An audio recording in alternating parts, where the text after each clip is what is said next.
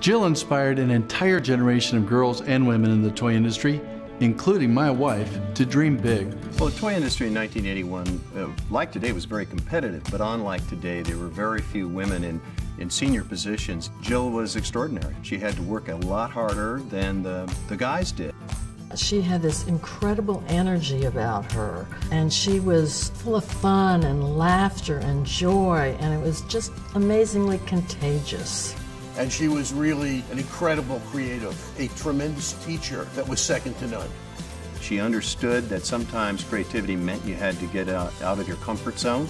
And she had a built-in radar, so when she looked at product, she didn't just see something sitting on the table. She saw what this product could do for girls worldwide. Jill took what typically would be a girls' toy brand, turned it into an empowerment. We girls can do anything. We girls can do anything. Right, Barbie? Right, Barbie. Best marketing campaign ever in the toy industry.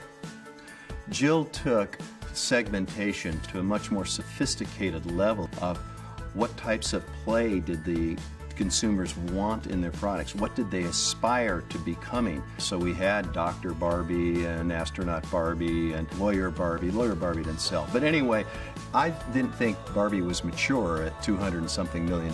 I thought it had potential to get to $500 million. I never believed she could go to $1 billion, and neither did anybody else. Jill took Barbie from being a U.S. toy brand to being a global icon through licensing, entertainment, and certainly fashion.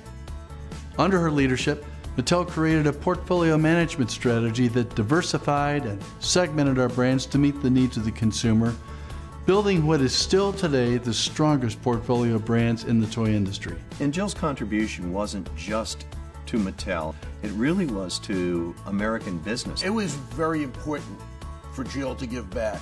She co-founded with Joe Christina Children's Affected by AIDS Foundation. It's raised over $40 million to help children. There was also the Mattel Hospital. That was really a bold move for Jill to make a major contribution of $25 million. It's not just making toys, but it's really giving back and doing the right thing. Jill, I just want to tell you how much I love you. Jill, I'm very proud of you.